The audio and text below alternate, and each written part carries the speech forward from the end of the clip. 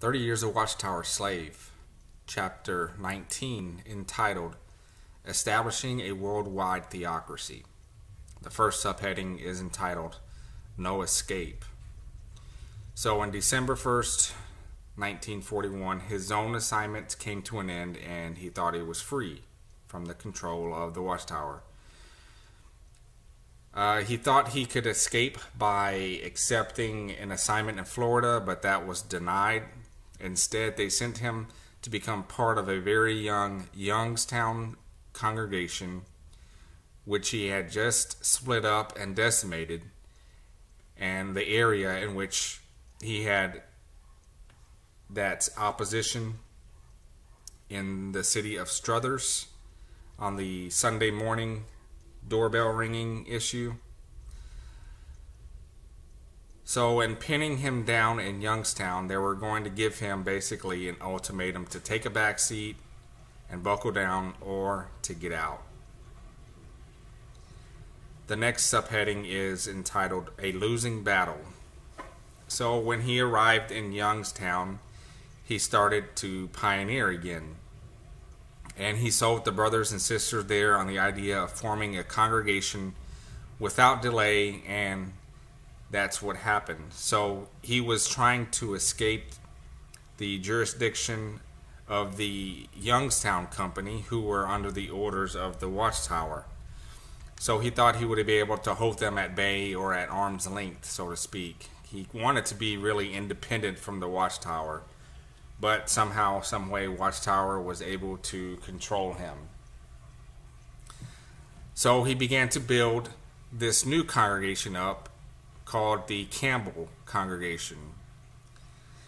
And so he was determined to be truly independent from the Watchtower. But he was never really able to get cooperation from the publishers there. It ended up turning to be a stalemate, so to speak. Meanwhile, while World War II had begun, he had also become the object of other forces outside of the organization. Complaints were launched against him with the FBI, accusing him of being un-American, and possibly un-American because he had lived so long in Germany.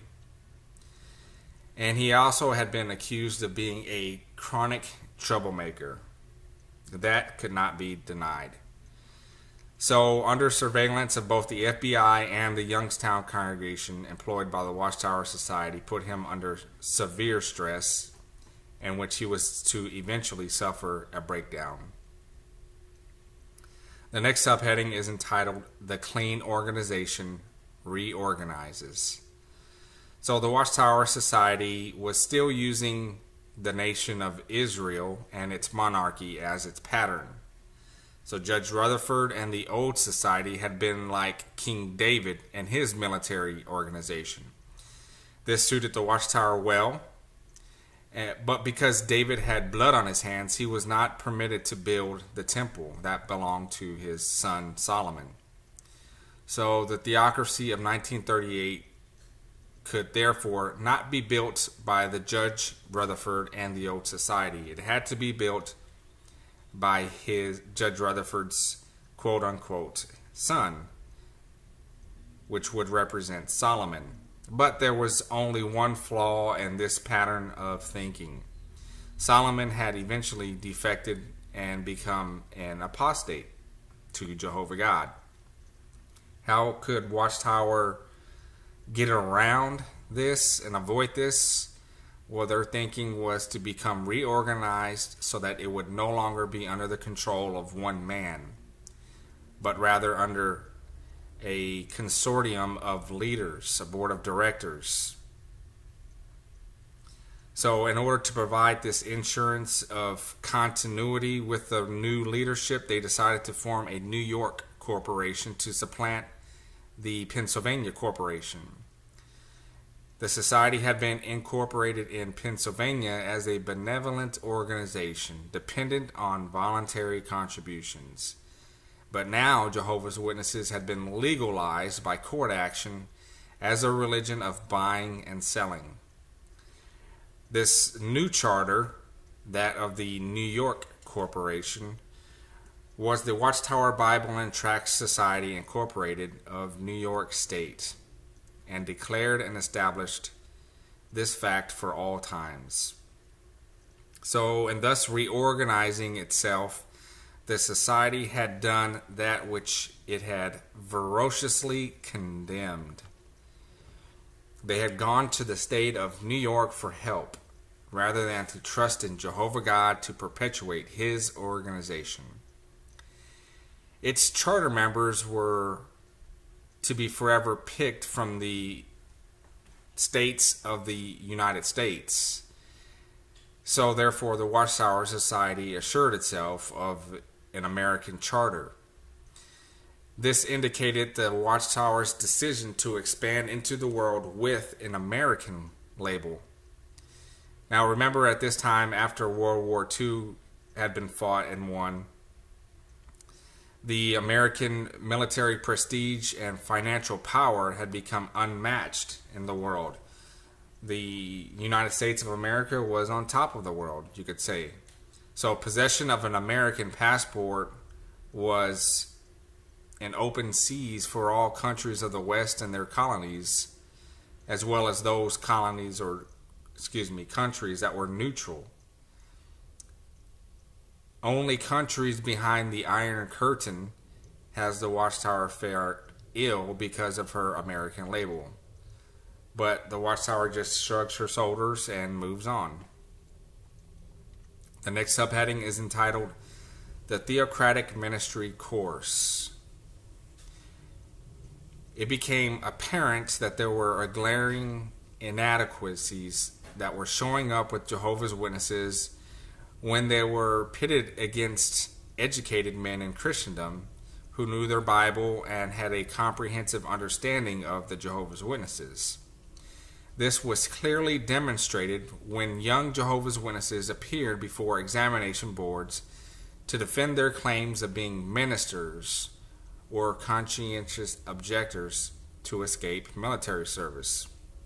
The ignorance of the witnesses was truly appalling, and that continues to this day. We might logically expect the ministry course to have something to do with the Bible truths.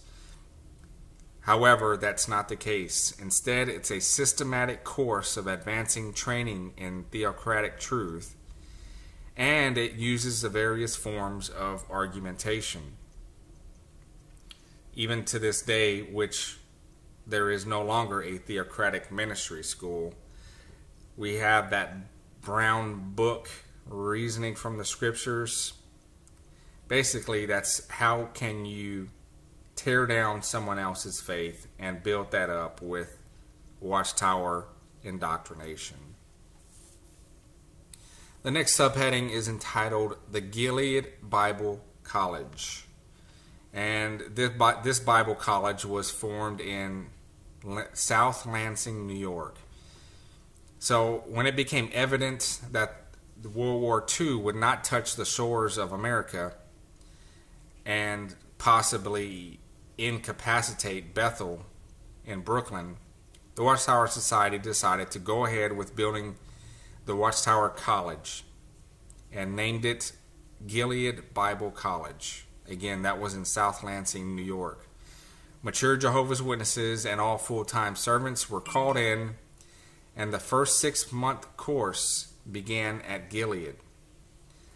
So those graduating received a diploma, and many were sent into small towns to build up the congregations.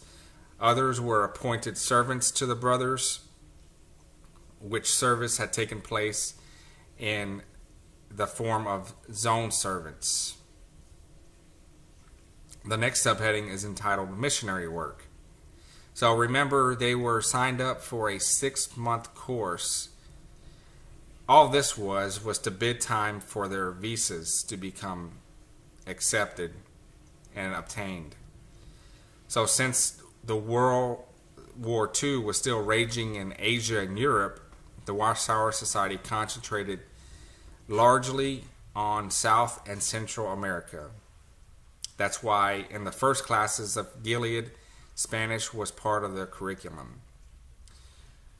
They first sought, these missionaries, to build a nucleus, however small that was. Next, they concentrated on buying and the selling routine, and then slowly they introduced the 7-step brainwashing indoctrination program. The next subheading is entitled Missionary Motives. So, was their motives to preach the word as Jesus had commanded in Matthew 28:19 and 20? No, their motive was to gain money to make the organization strong and powerful, and to gain prestige for the organization. Their motive for going out into all the world is not to baptize them in the name of the Father, of the Son, and the Holy Spirit, as they are commanded to do so in the Bible, but to initiate these people into the theocracy, not to teach them all the things that Jesus had commanded his disciples to do, but to force upon them to be slaves to perform Watchtower service and to do all the things that the Watchtower has commanded them to do, and to put huge burdens upon them and to enslave them. That's what missionaries do. That's what Jehovah's Witnesses do. They put a huge load of people and they give you a stack of human man-made rules. Then the author goes on to talk about the third tier of the Watchtower. The first one was under Charles Taze Russell, and that lasted from 1879 to 1916. The second tier was under the Judge Rutherford, and this lasted from 1916 or 1919 until 1942. And then it was time for the third tier, which was to last from 1942 and to last for 1,000 years, a New World Society. And so at this time, things were ramping up. They were preparing for the passing of the torch of Judge Rutherford onto this third tier of the Watchtower Society. This is going to conclude chapter 19, and please stay tuned for the next. Thank you for taking time to watch and listen to this presentation. Post your comments, like and share this video, subscribe to my channel, and stay tuned for the next chapter.